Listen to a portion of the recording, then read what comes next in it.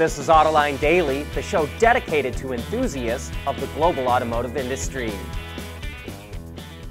Tesla is losing the full federal tax credit on some versions of the Model 3 at the beginning of next year, and the Model Y is likely following. Tesla says reductions are likely for the electric SUV, but at this moment in time, we don't know what versions will lose the credit and whether it will just be half or the full credit. However, it's very likely that the Y uses the same battery/battery supplier that disqualifies some versions of the 3 from the full credit, so we expect to see the same with the Y. At the beginning of next year, battery mineral and component requirements for EVs to qualify for the credit goes up by 10%. The requirement for critical minerals goes from 40 to 50%, which represents 1/2 of the federal credit, while the other half is battery components, which goes from 50 to 60%. And by the way, a lot of people are wondering if Tesla is importing Chinese-made 3s and Ys to the US. We don't think that's happening. But if you ever wanted to find out for yourself, just check out the VIN. All vehicles that are made by Tesla in China have a VIN that starts with the letter L. Speaking of Tesla, the online parts catalog for the Cybertruck went live, and the price of its huge windshield and wiper blade might surprise you. The company charges $1,900 for the windshield, not including installation charges, and $75 for the wiper blade. While those are certainly on the higher end, they're really not that far off from similarly priced models. For example, it's not uncommon to pay over $1,000 for a windshield these days, with all the cameras and sensors that are mounted behind them. General Motors is cleaning house at Cruise. It just fired 9 executives from its autonomous vehicle unit. That's in addition to CEO and co-founder Kyle Vogt and its chief product officer both resigning last month. GM said in an internal message that new leadership is necessary for Cruise to regain trust. Cruise is currently under investigation by NHTSA and the California DMV because one of its vehicles dragged a pedestrian after that person was struck by another vehicle and knocked under the AV. Cruise faces fines for possibly misleading investigators about that incident, and that's why Cruise suspended all of its operations in the US until it gets this resolved. And speaking of autonomous vehicles, BMW was just approved to start testing Level 3 autonomous vehicles on highways in Shanghai. The license will allow the company to test the technology on designated roads in the city. The automaker already announced it will offer Level 3 driving in Germany next year, starting with the 7 Series sedan. BYD sees great opportunity in Mexico, so it's going to sell its cars in all kinds of outlets. The Chinese EV maker partnered with a company called Liverpool to sell cars at standalone dealerships, separate dealerships and shopping center parking lots, and inside of malls that are operated by Liverpool. BYD hoped to sell 5,000 cars in Mexico this year, but they're coming in at less than half of that.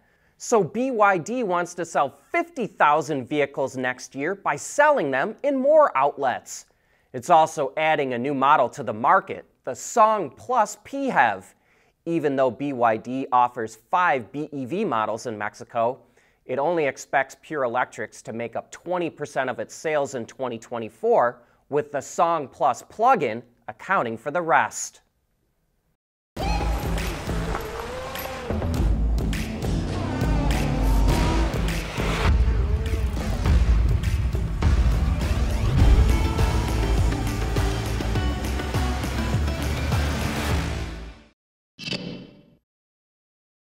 Volkswagen is caught in a situation in China that it wishes would just go away. It runs a plant in China's Xinjiang province that is home to ethnic Uyghurs, and Uyghurs accuse the Chinese government of trying to wipe out their culture as well as forcing them to work in labor camps that are almost like prisons. The Chinese government denies all this, of course, but human rights groups have pressured Volkswagen to prove it's not using forced labor in its plant. so VW hired a German audit firm called Loaning GmbH, which said it found no evidence of forced labor. But Reuters reports that 6 executives at Loaning posted a statement on LinkedIn saying they neither support the report nor had anything to do with it.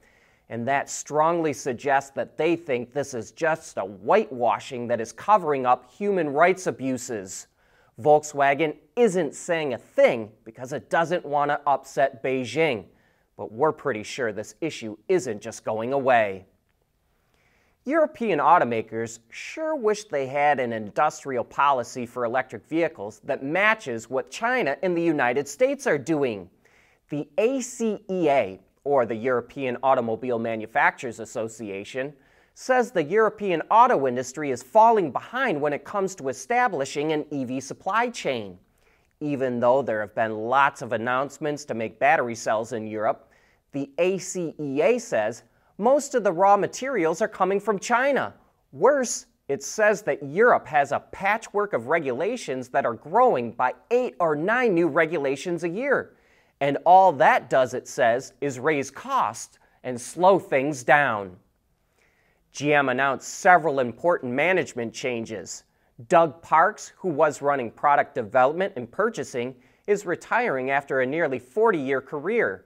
Ken Morris is getting promoted from vice president to senior vice president and will take over product development, safety, and motorsports.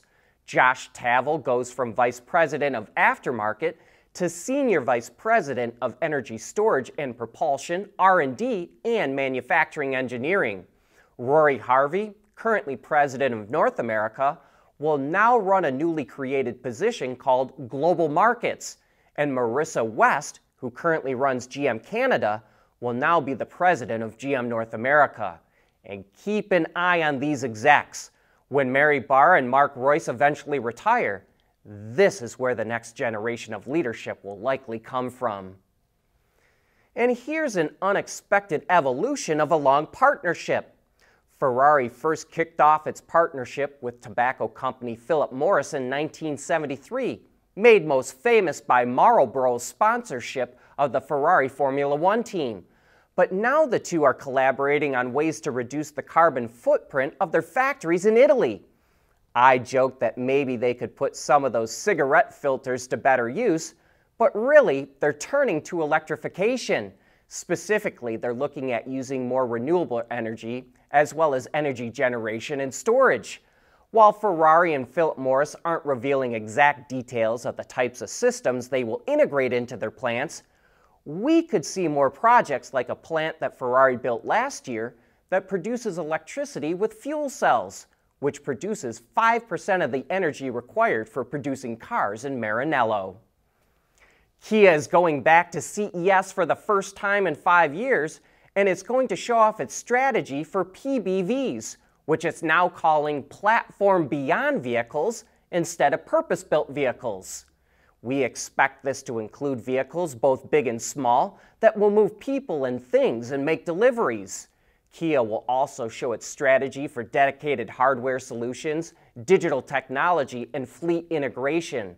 Additional EVs, including the concept EV3 and 4, the EV9, and the EV6 GT will be on display as well. And by the way, Autoline will be covering CES with daily posts about the newest technology at the show. You know, you don't see many Nissan Ariya EVs, do ya? That's because it's going through production hell trying to make them. The Ariya was supposed to debut in mid-2021, but it didn't go on sale in Japan until May of 2022. And in the US, Nissan told dealers to stop taking orders. But now the company says it's worked out production bugs at the plant in Japan where it's built, and things are running smoother. But even though production is rising, it's not nearly where it needs to be. The plant is only running at 2/3 capacity, so Nissan wants to add another model, and it's even looking at using gigacastings to boost efficiency. And that brings us to the end of today's show. But don't forget to tune in to Autoline After Hours today, which goes live on our website and YouTube channel at 3 p.m. Eastern Time.